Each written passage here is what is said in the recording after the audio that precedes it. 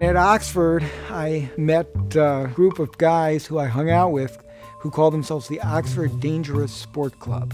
And they were dedicated to trying to create new sport, and their definition of sport was really an uncertain outcome. We were at a party, and I was talking about a climbing trip to Irian Jaya, New Guinea. And at the party, the leader of the Oxford Dangerous Sport Club, David Kirk, said, "Jeffrey, you're going to New Guinea. You must try vine jumping."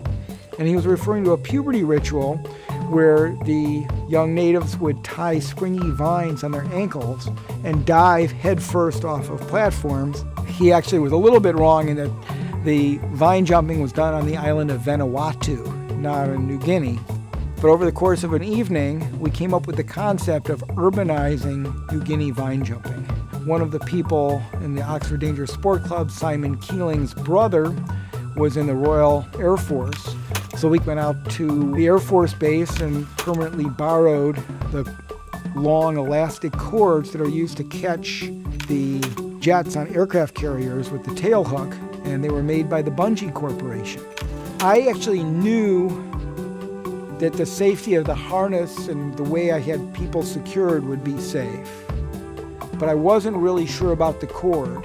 We didn't do any testing because that would have taken the sport out of it. It's quite a rush to free fall several hundred feet, and then there's a fantastic sensation because you slow really slowly, and then it's almost like being in a Wile E. Coyote Roadrunner cartoon. You just come to a stop, and then boom, you get catapulted upwards, and you're free falling upwards. And it's actually a very cool sensation.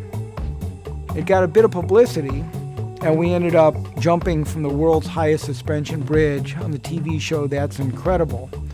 And for a season, they had, as the opening segment, me in a white tuxedo diving off the Royal Gorge Bridge. For a while, when I met people outside of my sphere, I was actually best known for being one of the guys who came up with the idea and then did the first bungee jump. And if there are a few thousand people who go, "Whee!" because of me, I'm very proud.